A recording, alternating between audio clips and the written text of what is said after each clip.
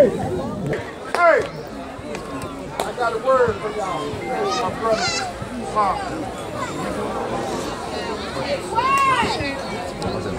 Son, let me get up there for this video.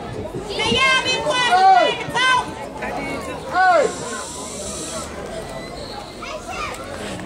First thing I would like to invite us to do, you know, somewhere in the scripture said where 2 or 3 of you are gathered in his name, God will be present. Is that right? Yes. So let's lock arms and have a word of prayer before we have anything to say.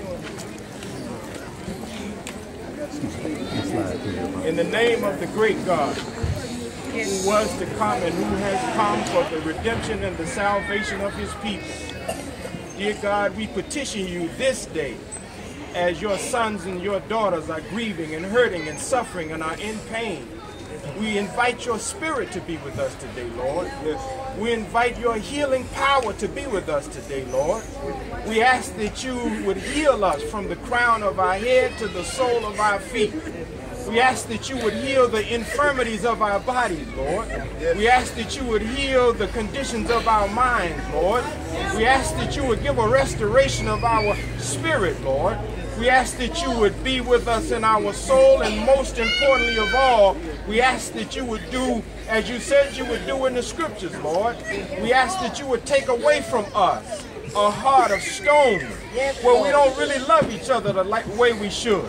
We ask that you would take away from us a heart of stone where we don't respect one another the way we should. We ask that you would take away from us a heart of stone and put within us a heart of flesh, one of love for mothers and daughters, for sisters, for women and girls, for the elderly, for the sick, for the young and for the babies. We ask that your spirit would be with us today, Lord, and make us a living people again, make us a vibrant people again, and bless us to do what is the work before us today, which is to unite and be like the proverbial dry bones in the valley. When suffering came on the dry bones, you know that you sent your winds, Lord.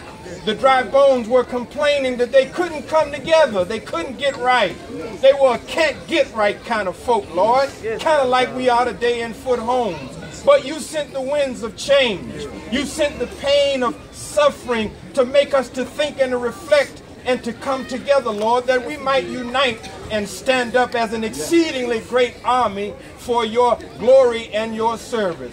Lord, we ask you in the mighty name of all of your great servants, Moses and Abraham, Jesus, Muhammad, and the great revolutionaries of the struggle in America, Dr. Martin Luther King Jr., Malcolm X, the Honorable Elijah Muhammad, Minister Louis Farrakhan, Ida B. Wells, and Frederick Douglass. We ask you in the names of the great ones to be with us today, to heal us, to restore us, and to bless us in the days to come. In your name we pray, amen. Amen.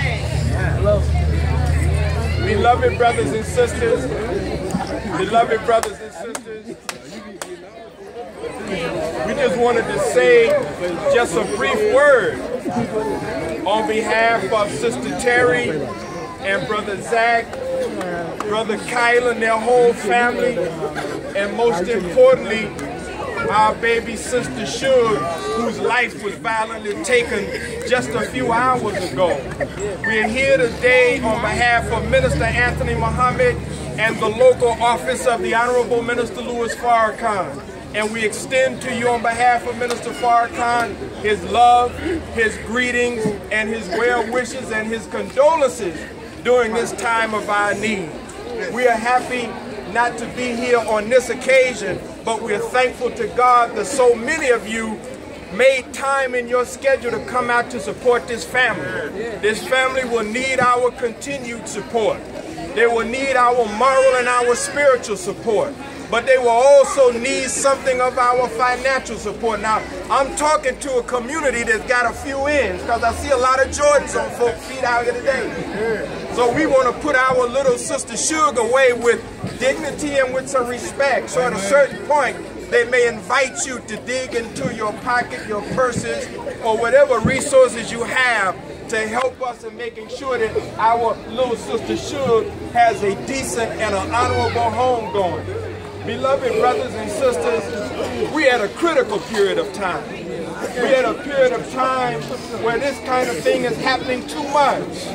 We were just here just a few weeks ago when our young, beautiful sister lost her life just a few blocks from here when she was sitting out like young girls need to be able to sit out on an air conditioning unit and just have some fun, enjoy the breeze, enjoy the weather, and be with our family and friends.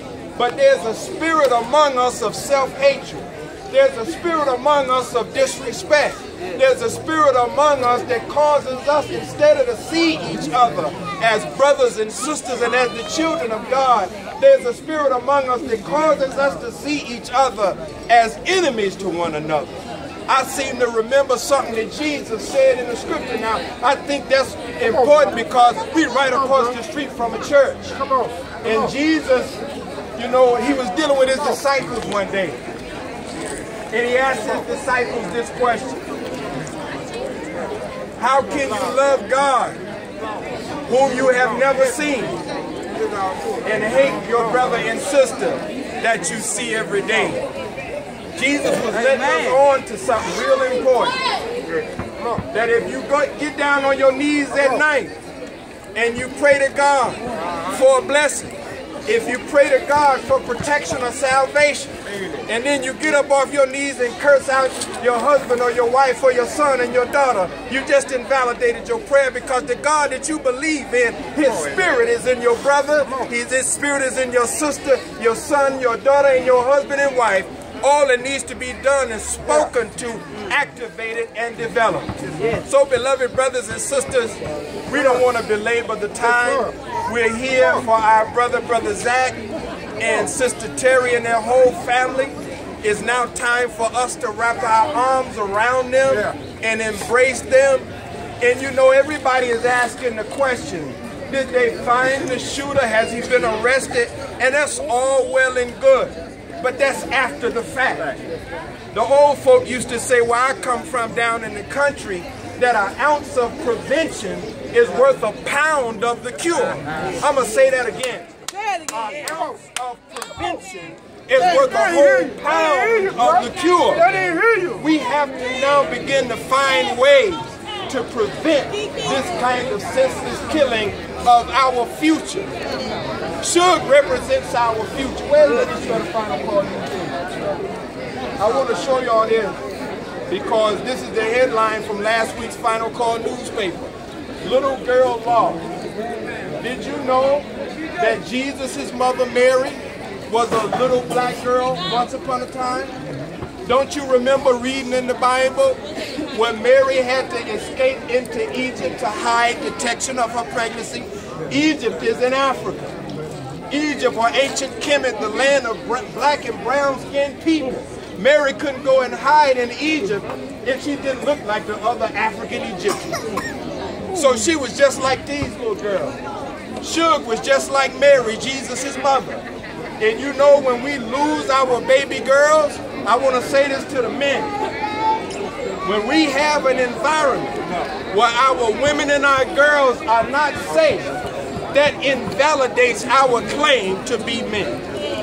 I want to say that again to all of the brothers. Listen well. Listen! The Honorable Minister Farrakhan has taught to us that when we have a community where our women and our girls are not safe, it invalidates our claim to be real men. So I don't care what we call ourselves. If our women and our girls are not safe, we are not real men. So we got work to do, and we invite you to come and get some of the training that we have received.